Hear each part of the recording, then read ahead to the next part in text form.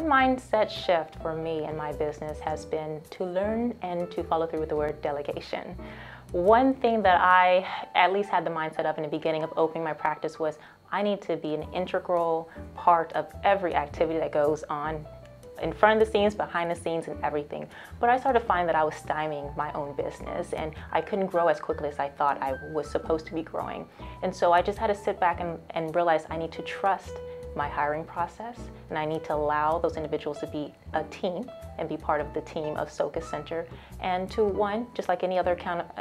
team member, hold them accountable when necessary, but just trust that they're going to be able to complete the task that you hired them to do at the end of the day.